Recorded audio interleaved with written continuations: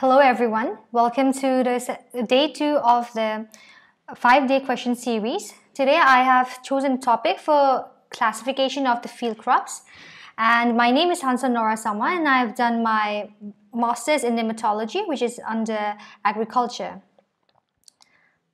Please don't forget to subscribe and press the bell icon for further notification. Moving on to the first question. Which of the following statement is true on the basis of angiosperms? So before going to the question, let me just briefly discuss to you about the field crops and the classifications. Basically, it has we can classify the field crops into various on the basis of various classifications, such as on the basis of, say, climate, on the basis of its lifespan, seasons, its root system, its economic importance, its botanical description. So moving on to this question again, so it's this angiosperm. If we look into the more detail of the classification, it belongs under the botanical classification. Okay, so basically under the plant kingdom, in spermatophytes, the field crops, they are divided into angiosperms as well as gymnosperms. Okay, so as you can see this diagrammatic representation here. And what are angiosperms? Angiosperms are usually an ovules which are enclosed in an ovary wall. And on the other hand, gymnosperms, these are seeds which are enclosed, which are not enclosed or naked. Right, so under angiosperm, we can further divide it into monocotyledons and dicotyledons. Okay, so moving on, let's move on to the question again. So there are seed-producing plants whose seeds are enclosed in an ovary. So this is correct for angiosperms. Bougainvillea can be considered as an angiosperm. This is correct, as angiosperms belong to plants which are flower bearing. All right, and so these are softwood. No, this is not correct, as angiosperms belong to hardwood. The fourth one says Cedrus deodara is an example of an angiosperm. Cedrus belongs to a gymnosperm because it's not a flower bearing tree. And the leaves are also a needle-like. Okay. So let's move on to the options. Options number 1, 3, and 4. This is not correct. B, which says 1, 2, and 3, which is also not correct. So the option C says 1 and 2, which is correct. So I've given a small differences between the angiosperm and the gymnosperms. So I would like to request you all to make notes simultaneously as I'm speaking, so that it'll be much more easier for you to prepare. Okay, the first one, it is a seed-producing flowering plants whose seeds are enclosed with an ovary. All right, so these are hardwood. And gymnosperms, on the other hand, they are non-flowering plants whose seeds are unenclosed or they are naked, and these are softwood. Some of the examples of angiosperms, as I've mentioned earlier, the angiosperm can further divide it into monocots as well as dicots. So some examples of monocots would be lilies or orchids, agaves, okay? So and some of the grasses. And dicots, on the other hand, some of the examples for dicots would be roses, peas, sunflowers, oaks, and maples. So for gymnosperms, they are usually a cone-bearing or a needle-like leaves-bearing trees, which will belong to the category for pine, for firs, and cedars. So Cedrus deodara is also known as cedars, okay? Moving on to the next question. So which of the following is true in relation to dicotyledonous plant? So it's an angiosperm, it's a branch of an angiosperm. So if you can go down here, you can see that I've given a diagrammatic representation of monocots as well as dicots. So let's read the differences between a monocot and dicot, and then we'll go back to the question. First of all, let me try to explain what a cotyledon is, okay? A cotyledon is an embryonic leaf bearing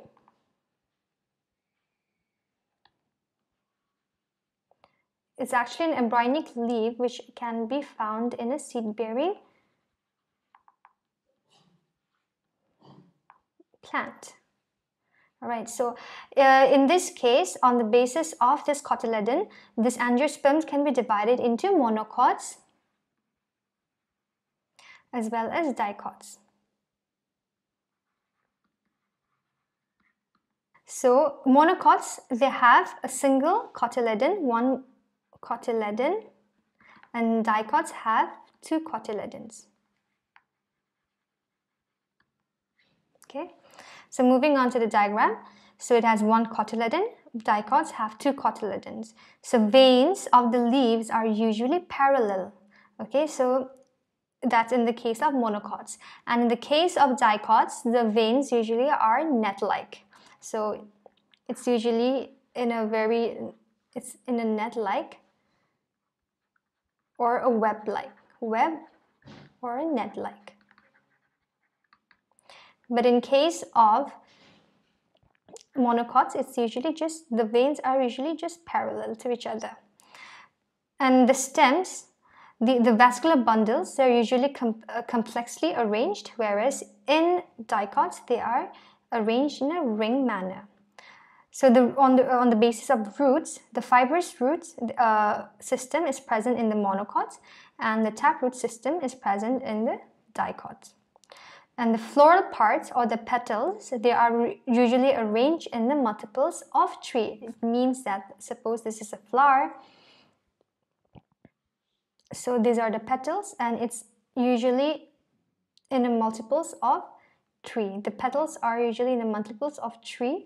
That's in case of monocots, whether in dicots, the floral parts are usually in the multiples of 4 or 5, which means that the petal arrangement is in the multiples of 4 or 5. Let's go back to the question.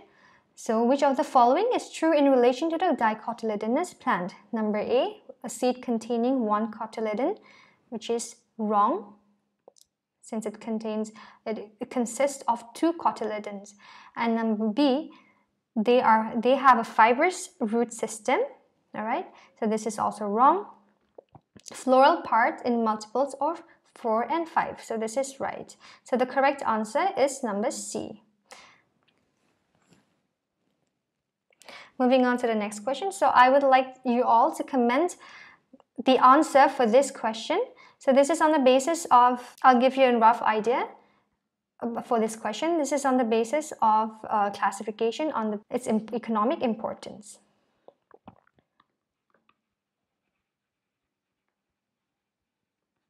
So you can see field crops can be divided on the basis of economic importance, and further it can be divided as cereal crops, fiber crops, oil crops, okay, vegetable crops,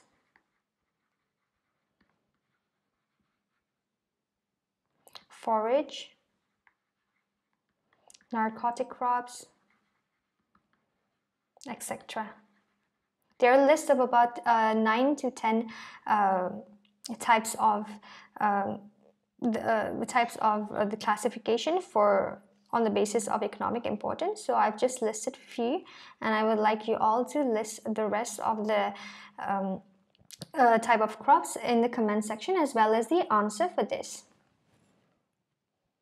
Moving on to the fourth question, which of the following statement is true on the basis of zade crops? So this is on the basis of classification on seasons, okay? We can subdivide it into 3 parts, which is Kharif, okay? And we have Rabi crop, all right? And we have zade crop. So the Kharif crop is also known as the monsoon.